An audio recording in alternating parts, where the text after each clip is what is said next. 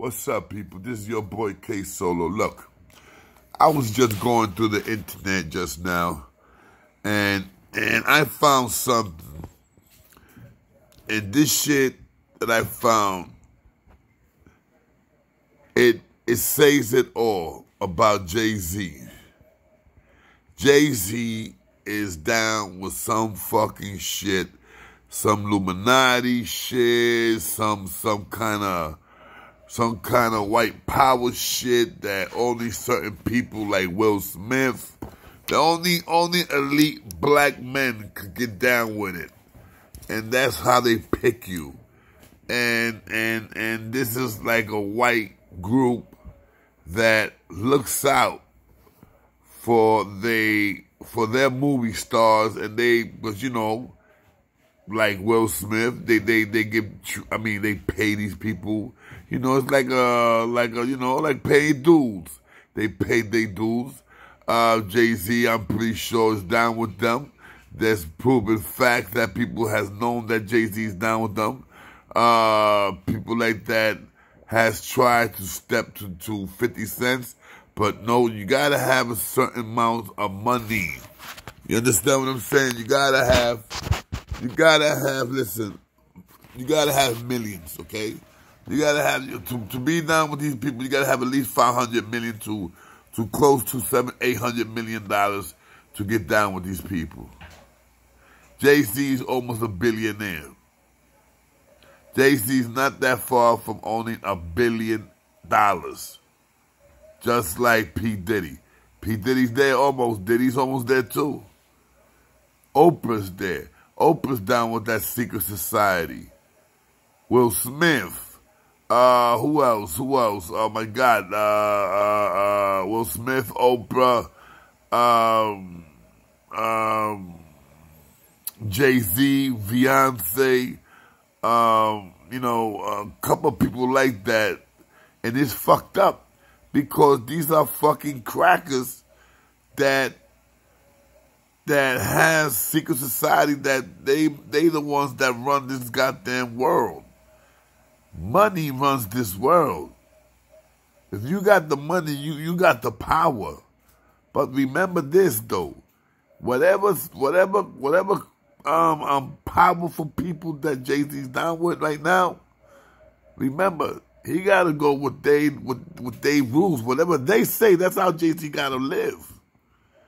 You understand what I'm saying? That's why probably Jay-Z don't even go to the hood no more. Because these people, these people don't want you to do that no more. So he got to live in a certain way. I want you guys to listen to this. This is 50 Cent talking about Jay-Z. Corporate transition. You see, he has he's Mr. Knowles. He got that pass. Mm-hmm. You see what I'm saying? Pretty so it's like now you know that this. Initially, Oprah would tell Beyonce not to mention him. Oprah, yeah, this right in your interview, right. And then it changed to, you know what? They married, things are smoothed out. You rock the Urkel glasses for 6 months. You are so the glasses equates to intelligence, non-confrontational vibe. It makes you safe. No, it's true. We laugh, but it's true. You know? Do you believe do you believe he's down with some sort of secret society? Well, I believe he's in now, like with a different crowd. So he can't even write the same music. You see? It would impact. He can't write Crime Wave. He got to make an excuse to write the aggressive content that we know him for. Like, so when he does American Gangster. I told you this guy's a different level. Hold up, guy. Hold up, man. Damn. Hold up. Yo, what's up, Church? Yo, Church. Hello. Why you hanging up on me, man? Yo, anyway, like I said, now I lost this video. This is what I don't like, man. When I'm doing something and somebody messes that up for me. Hold up, man. What happened to the video? But anyway, guys, you heard Jay-Z. I mean, hold on, right here. Listen to this again. Come on. Pardon me, guys. You gotta say it's because I saw the film and I was motivated and I wrote it in 3 days. Right. Instead of saying, this is how I'm thinking. Have you ever been approached by the secret society that when a rapper, and I'm talking about when musicians, black artists reach a certain level, the secret society still wants to infiltrate and control the minds of our youth, and so they incorporate you into the secret society. These are the same people you put out messages and you that go against Jay-Z's down with right now. It's like you're dressed like us, but you speak for them. But if you see, like, I haven't been approached by anybody like that. I know that there's a point where they have like different expectations of you. Like Jay, when they do My President is Black, they go, he knows better than that. But they don't say nothing about Jeezy. You see what I'm saying? Being on the same song, because they look at him like he doesn't know better than that. Okay. You know, and it's a point where some artists start to want to be something different. And there's nothing wrong with being something different. When you get older, you know, you start to be a little more mature. Certain things start making sense to you, certain things don't. And it's obvious he's at a point where nothing really matters to him outside of his relationship, his family. And maybe, you know, that works for him. But when he makes comments like nobody's scared of 50 Cent in regards to Kanye, and that was, you know what that was? It's the non-confrontational vibe we just talked about. Like, the guy who was talking to him made him feel like a punk. Mm-hmm. And he had to point out, come on, get it right. Nobody's scared of 50. You know what I'm saying? Like, they don't have no issue with me. I didn't say nothing to him. Right. You know what I'm saying? At that point, he's not addressing the guy, treating him like he was afraid of 50 Cent. And that guy's doing that based on him being safe, you know, like having a more approachable vibe. Like, Lil Mama, there's points where people enjoy music. 2003 through 2005, you couldn't find anybody that said that they would generate more interest than 50 Cent in hip-hop.